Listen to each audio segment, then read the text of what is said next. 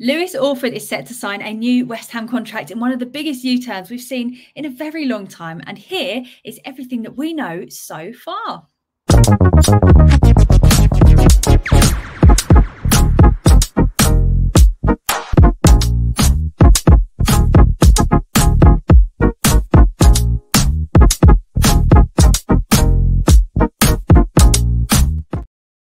West Ham Network, it's Holly. I hope you're all well. And in recent days, what we're going to be chatting about today, we've seen a gigantic U-turn in Lewis Orford's future as the academy midfielder and lifelong West Ham fan, just to add that in, is set now to agree a new 5-year deal with the club, which is very exciting and also very much deserved. You can tell how much he loves the club. He's an under-18 England player. He's played in a lot of pre-season and he has impressed when he's been given the opportunity, which now sets him up for the challenge to find his place in the squad and hopefully secure himself one day in our starting 11. So as a centre mid, he plays in a position where we don't really have someone that's solidified their spot alongside Alvarez since Rice's departure. And instead, we've chopped and changed with Ward-Prowse and a few others in there.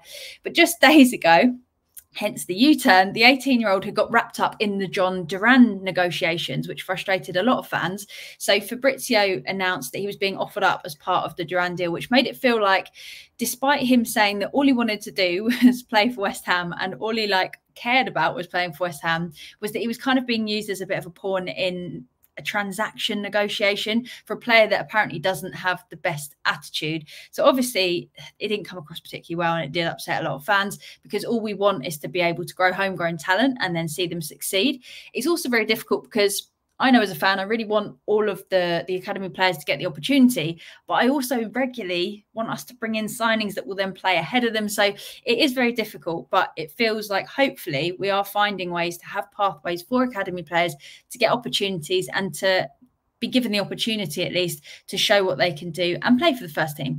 And what better player than Lewis Orford? But the strangest thing about this U-turn is that not much could have really changed in such a short period of time, apart from the fan uproar about hearing that he was going to be potentially sold as part of the deal.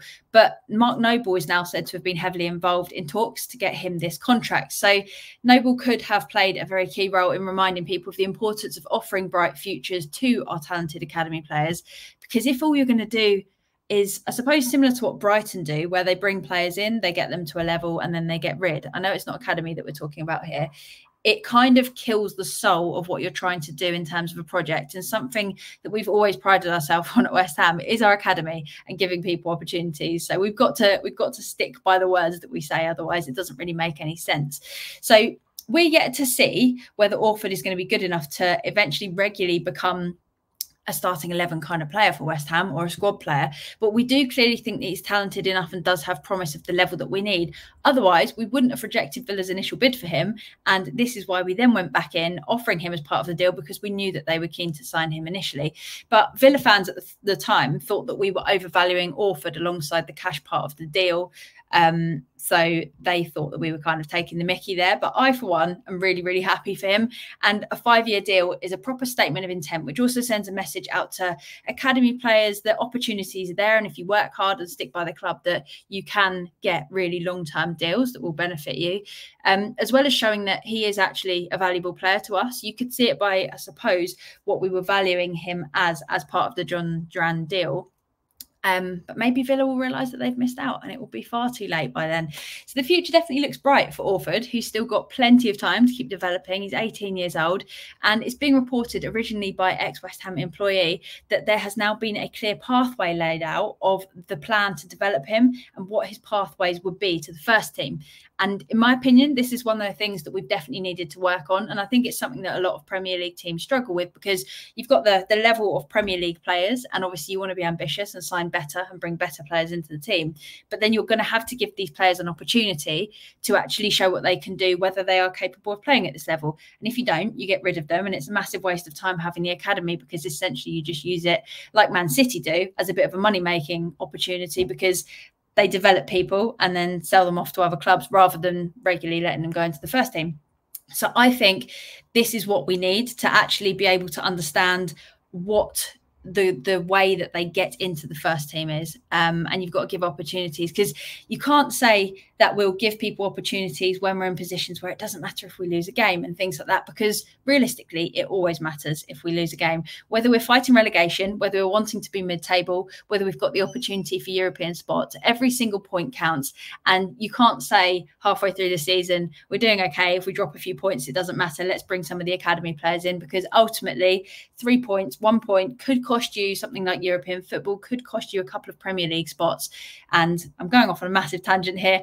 But what I'm saying is there's got to be opportunities that are giving players the chance, and that are understanding that there is obviously risk with bringing in an academy player, as there is with any new player that isn't proven in the Premier League or whatever. But I'm just excited to hear that it sounds like we're coming up with actual pathways, and we have plans for how we are going to integrate these players into our first team, because that is how you get players that are confident, that are going to stick by the club, that feel ambitious and feel valued at the club, rather than just feeling like the academy is very separate to the first team, because that's not what we want at West Ham.